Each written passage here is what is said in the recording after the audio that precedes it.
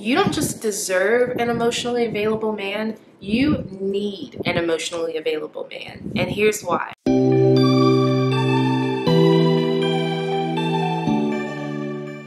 Black women need emotionally available men because of intergenerational or transgenerational trauma.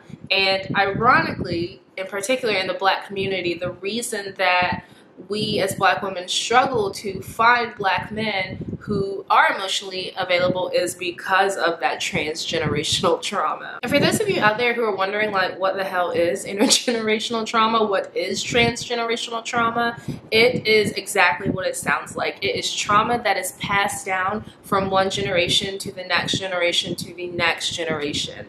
And for those of you who are wondering, like, is that even real? Like, can that even happen? It absolutely can happen. In fact, trauma can have an impact on genetics, and intergenerational trauma can kind of like implant itself within our genes and be passed down from one generation to the next. And it appears in many ways. It can appear in, or it can manifest or express itself in anxiety, in autoimmune disorders and diseases, and just in a lot of insidious ways. And as Black women, we, at least within this country, are really living like an intersectional experience. And when I say that, I mean that we're kind of like squeezed in between these two perspectives, these two ways of existing in the world. We're women who have been historically marginalized and in many cases oppressed, and we are African Americans. So you already know about the marginalization and oppression on that side of the spectrum.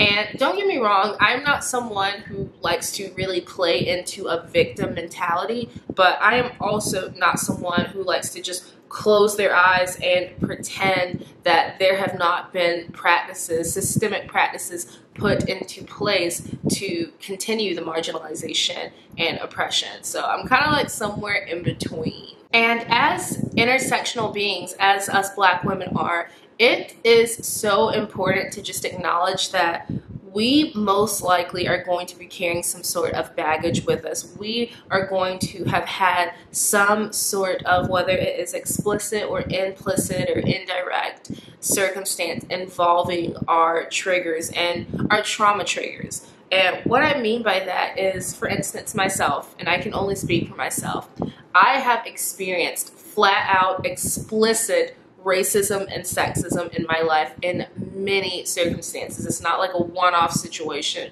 I've experienced both of those forms of discrimination in my life. So it's kind of funny, like we are designed, like our purpose is just exploitation, but also invisibility. The point I'm getting at is that you need, as a Black woman, an emotionally available man because you're likely carrying with you some sort of baggage. And don't get me wrong, that man should not replace a licensed mental health professional or just the work that you know that you need to do, whether or not you get a professional. If you need to do some sort of shadow work or any sort of self-improvement, that man should not replace those things. However, or I guess I should say, and at the same time, that man should not undo any of the work that that licensed mental health professional or you just uncovering and coming to terms with your own hurts, your own wounds. That man should not be undoing that work. So much of the Black woman's experience has just been us being denied our existence, us being invalidated, us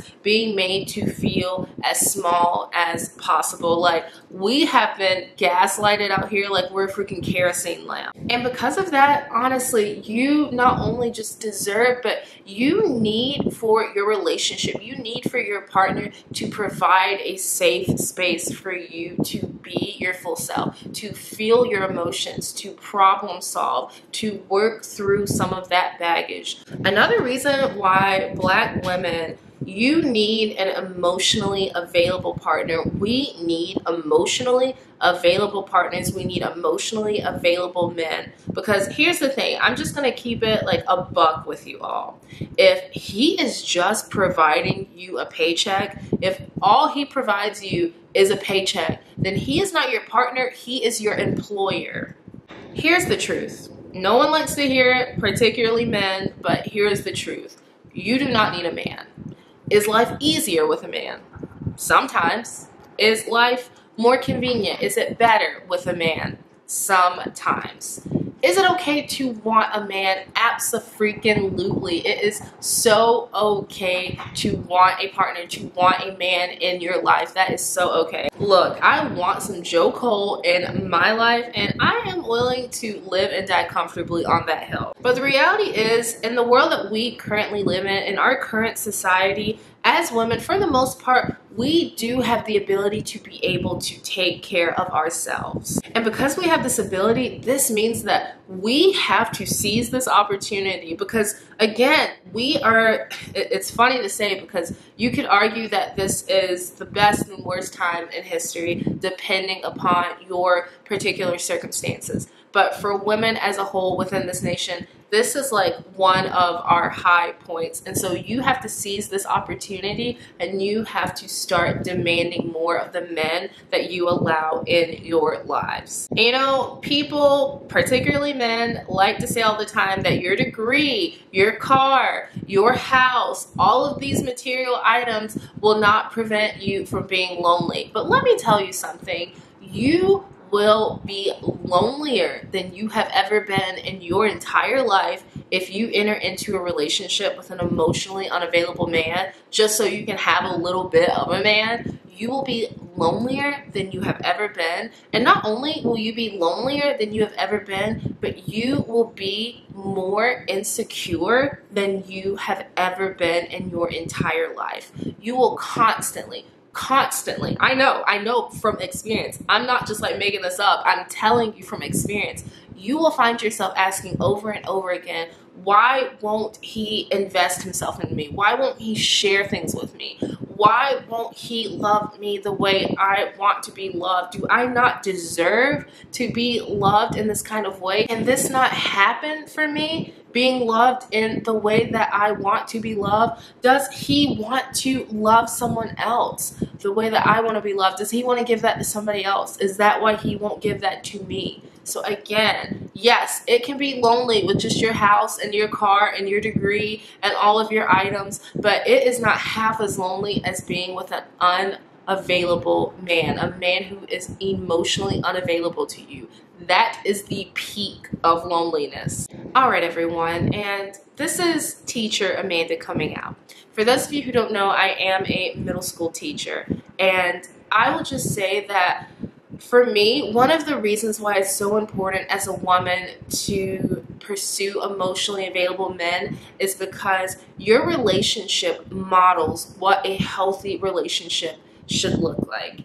And I am just seeing with my students and with this up and coming generation, I am seeing the impact that these healthy relationships have on our children. And I am seeing young men who can freaking change tires, who can start fires, who can do all the things that we expect masculine men to do. They can do all of those things, but they can also be in communication. They can be in community.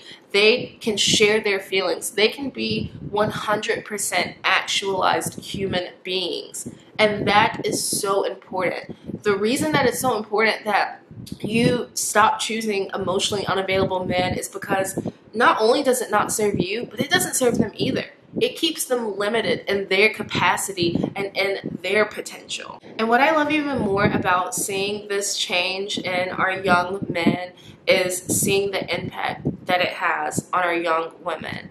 And you know what? I don't have to be explicit. I'm just going to say that you know what it's like to be a young woman. And you know what young women go through. You probably have a story. I have a story. And if you don't have a story, you probably have a friend who has a story, or a cousin who has a story, or a mother or grandmother or an aunt who has a story. And every time that we demand less or that we demand nothing at all from men, then we are just perpetuating that trauma. We are the ones who are passing it down. We're just keeping it going and going.